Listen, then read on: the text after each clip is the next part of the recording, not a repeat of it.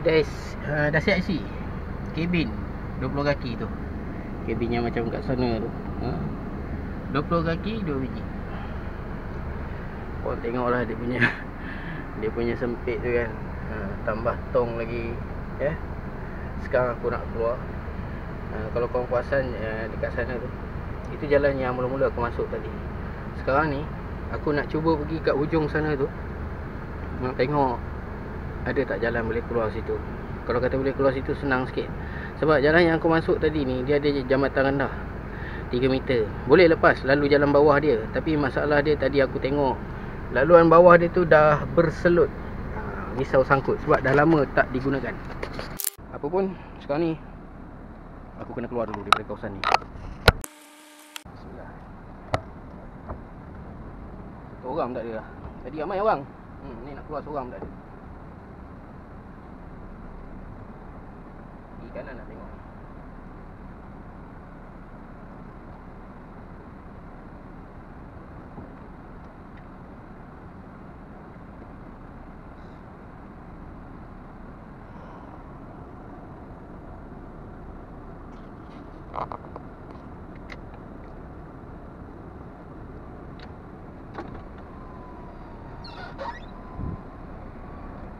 Memang sempit.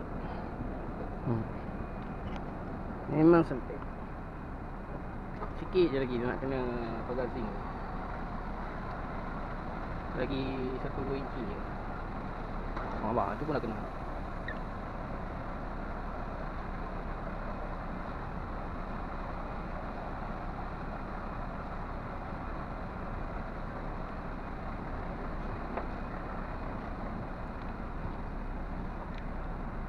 Masalah ni nak belok kanan terus ni.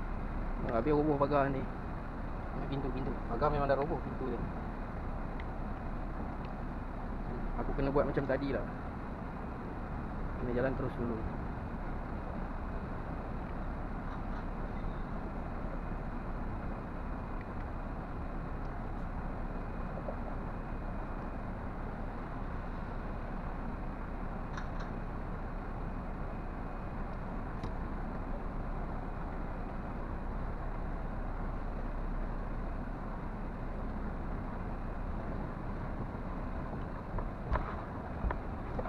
Kep ni belah depan aku belum ikat. Belah belakang semua dah ikat. Nak keluar dulu daripada kawasan ni.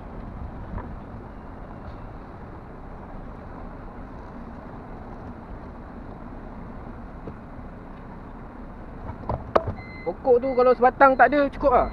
Pokok yang kat depan tu aku dah boleh keluar. Tapi masalah lah pokok tu.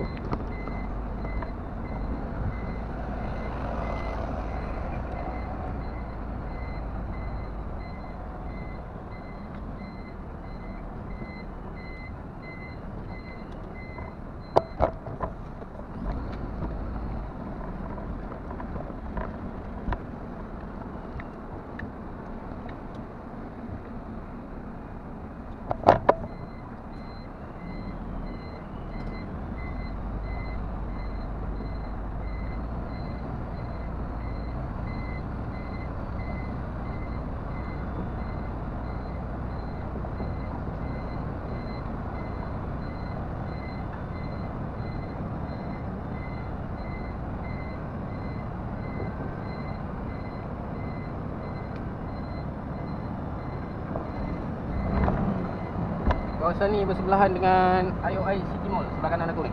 Disco. Mana Leon. Disco pula.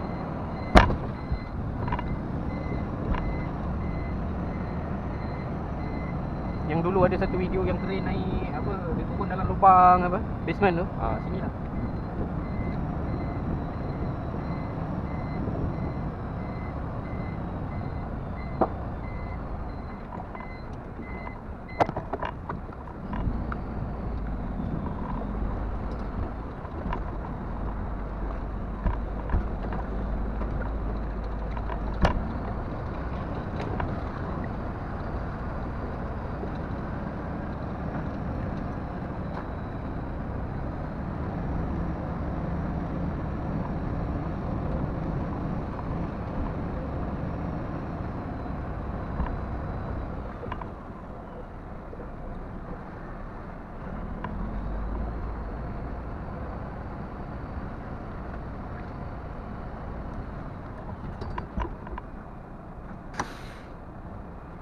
Aku nak check sekejap.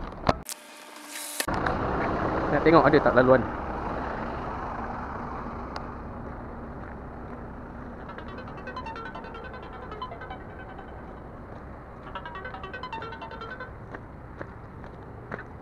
Sekejap nanti abang korek.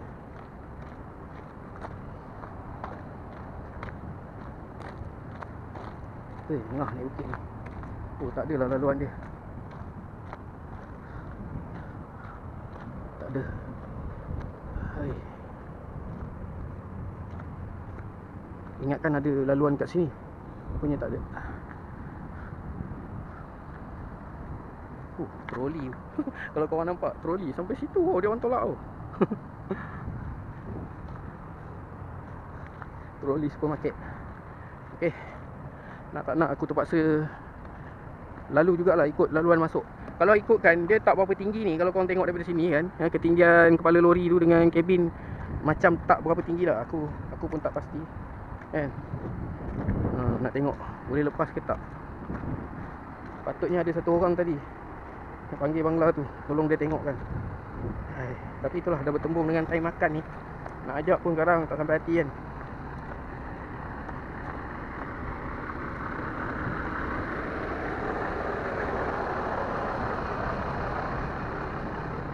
Menghala ke Kuantan. Ni belah depan ni aku belum ikat. Tapi insyaAllah lah tak lari. Kalau tak ikat pun dia tak lari, insyaAllah. Belakang semua dah ikat. Kayu dah susun kemas-kemas.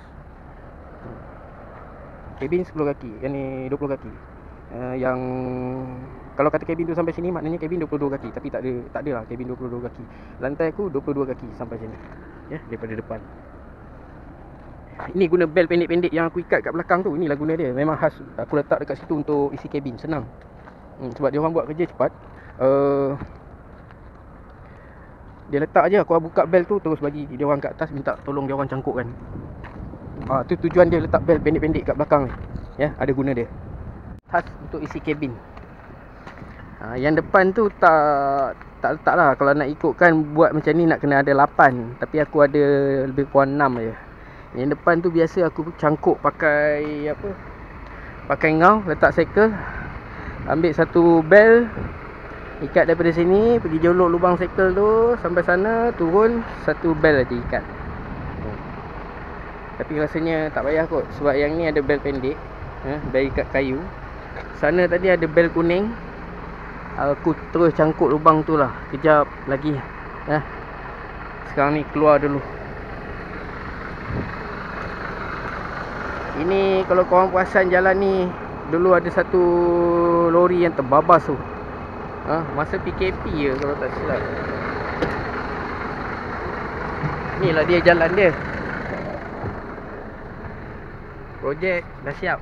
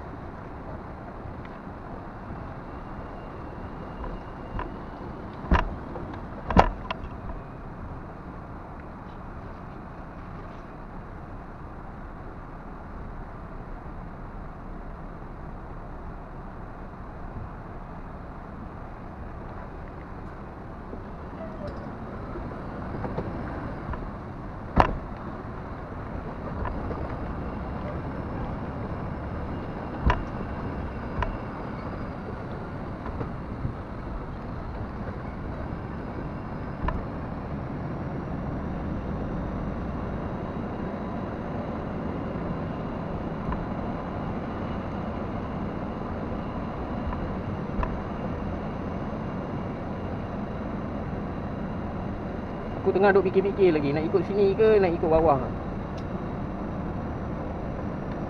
Nak ikut bawah ni boleh lepas, tapi itulah risau sangkut. Tengok jalan pun dah ada air. Hai.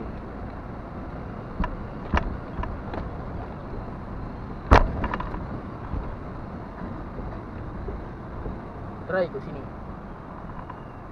Macam mana aku nak try, okey? Macam ni. Korang tengok. Boleh lepas ke tak boleh lepas?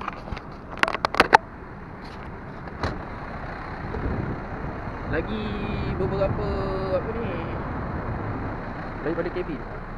Sekejap So baik ke depan sikit.